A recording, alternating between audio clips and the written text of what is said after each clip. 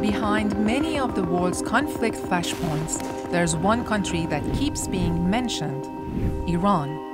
Iran used to be a powerful state, an empire, but it has lost that power. Iran tries to influence politics in the region.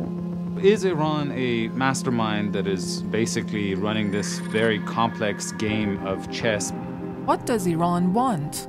And how does its history impact the country's current relations with the wider world? Here are 5 reasons why Iran's involved in so many different conflicts. First of all, to understand Iran in the 21st century, we have to go back in time. Situated at the crossroads of Asia, Iran is home to one of the oldest continuous civilizations in the world. The Persian Empire had 50 million people living in it at its peak, and this may have been as much as half the world's population at the time. There is this notion within Iranian ruling elites, but also among a lot of ordinary people, that Iran has this glorious past. It deserves a significant role in regional and global affairs. A series of successive empires ruled the Iranian plateau for hundreds of years. Then Muslim Arab armies conquered the region, bringing in Islam in the 7th century.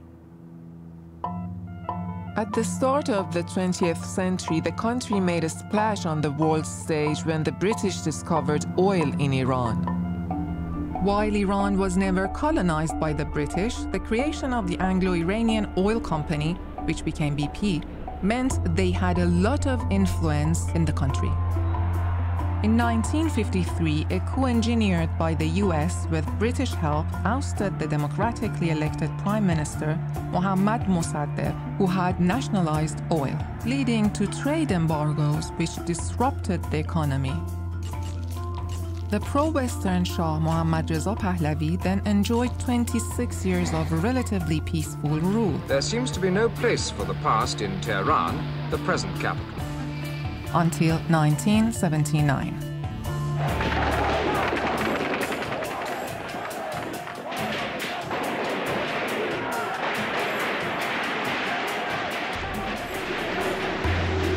This is the man they call the father of the revolution.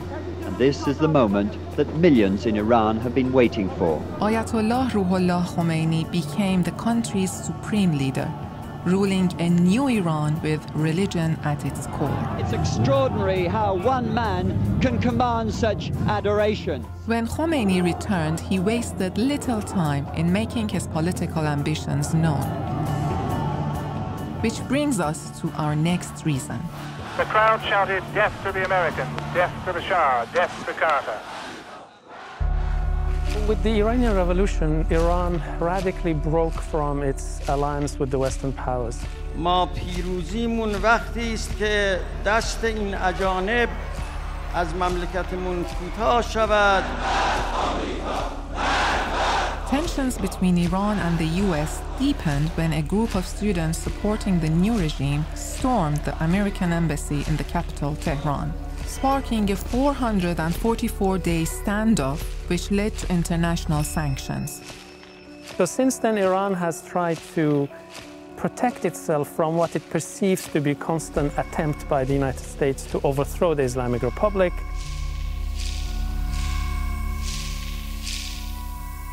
Over the decades, there have been flares of violence between the two countries. The United States has admitted it shot down an Iranian airliner over the Gulf early this morning. We had him, got it. That was a dead on. The Iranians say 290 people were on board, 66 of them children. In 2020, after a period of increased conflict, an influential Iranian general, Qasem Soleimani, was assassinated by the US. American officials say the airstrike that killed Qasem Soleimani was carried out in self-defense.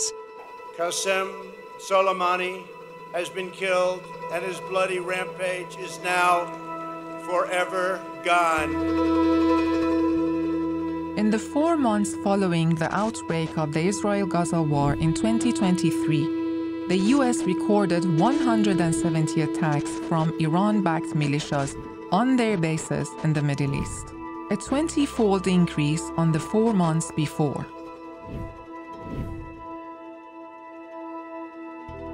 After 3 American soldiers were killed, the US threatened to retaliate. Make no mistake, we will defend our people, we will defend our security, swiftly and decisively. This marked a significant drop-off in attacks on US bases. Iran tries to show itself to be the most anti-US government of the region. It is also looking to gain international allies. They have therefore always sided with the other side's enemy. They see Russia as an ally because they have no one else. The US has accused Iran of providing weapons to Russia for its war against Ukraine. This is perceived as an attempt by Tehran to strengthen its ties with Moscow and increase its own global influence. So Iran wants to actually not only push the United States out of the region, they also want to actually fill in that vacuum. But there are 2 major powers in the Middle East competing for dominance. First up, Israel. The biggest threat perception of Iran is related to the United States, and then right after that is Israel. Do not test Israel's resolve. It has, over the years, created this network of partners and proxies to deter an attack on Iranian soil. This is a network that is known as the axis of resistance. The reach of Iranian influence across the Middle East comes in the form of an alliance of militia groups known as proxies, including Hamas in Gaza, Hezbollah in Lebanon, the Houthis in Yemen, as well as several other well-armed groups in Iraq, Syria, and Bahrain. Most have been designated terrorist organizations by some Western states. There is always a degree of plausible deniability that Iran can maintain. گروه‌های مقاومت در منطقه در تصمیمات و اقدامات خود از جمهوری اسلامی ایران دستور نمیگیرند. The network is more coordinated than ever and is more capable than ever. But having said all of this, post-October 7th, it was very clear that Iran was taken by surprise.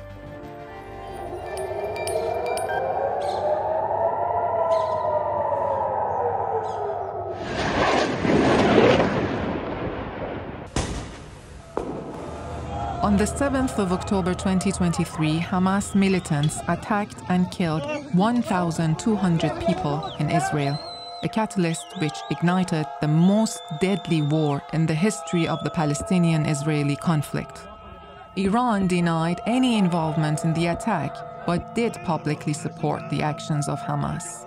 Since then, what Iran has tried to do has been to demonstrate moral support for Hamas, which is now under tremendous pressure, without doing too much that would actually drag Iran or Hezbollah or other members of the Axis into a direct confrontation with the US and Israel.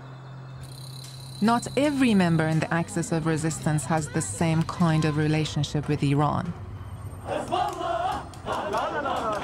Hezbollah is the most capable. It is the crown jewel of Iran's Axis of Resistance. Hezbollah, a group which emerged in the 1980s, is based in southern Lebanon and provides a military threat on Israel's northern border. One assumption in Tehran is that Israel wants to first destroy Hamas and then go after Hezbollah. I think Iran would draw a line, making sure that that conflict is so devastating that the next stage would not be a direct attack on Iran.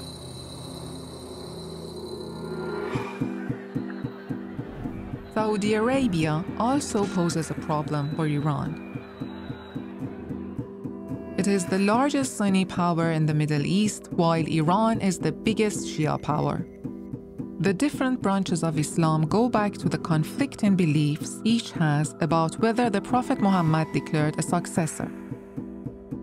While the countries have never been in a direct war, Iran and Saudi Arabia have been engaged in a proxy conflict for decades. Iran, as the largest Shia state in the region, considers itself as the natural leader for Muslims in the Middle East, but especially the Shia community across the region. And so Iran is trying to undermine Saudi position through, for example, helping Houthis.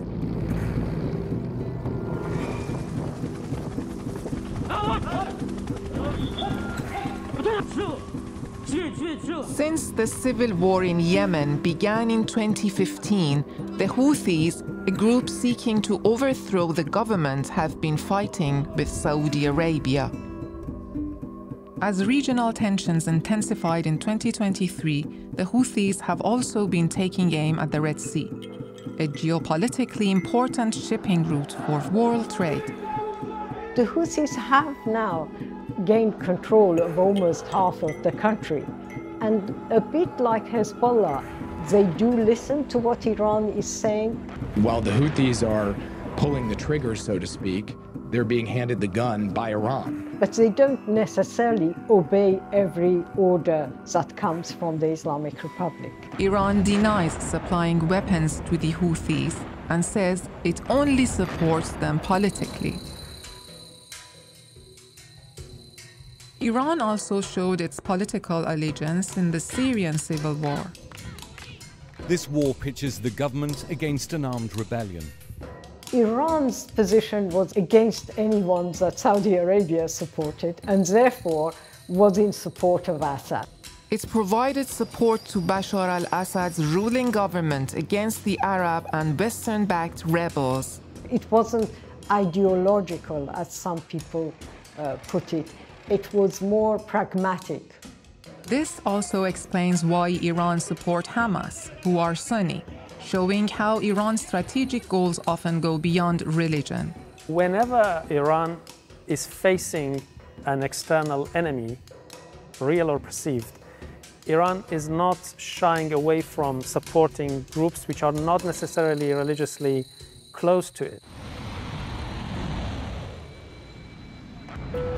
Ultimately, Iran tries to keep the fight away from its own borders, our fifth and final reason.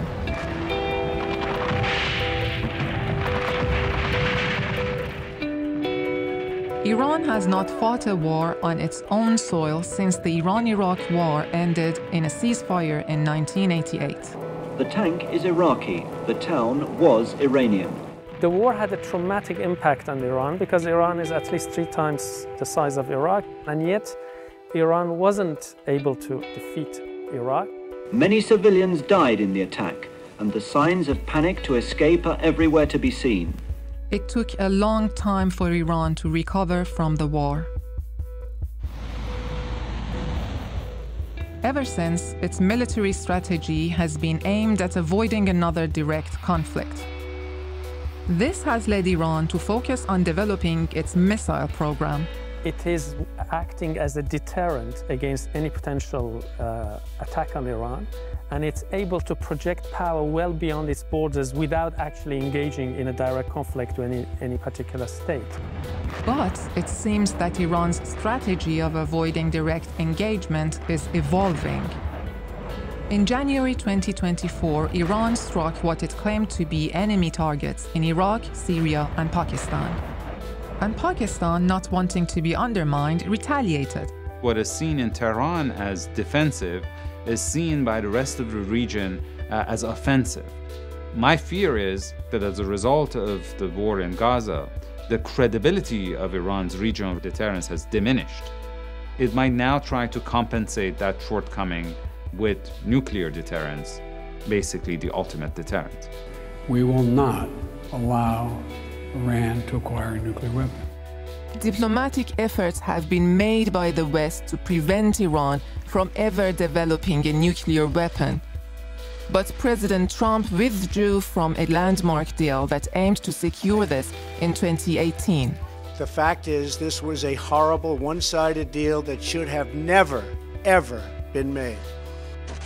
However, at the end of 2023, US intelligence said it believed Iran could be weeks away from creating one. What does Iran want in the region? Iran's Islamic Republic hasn't really achieved many of the claims that it had. It also wants to be seen at least as the leading state within Muslim world itself. It's a country that has been under an arms embargo for many years. It's a country that is outspent by most of its rivals in the region. It's primarily after self-preservation.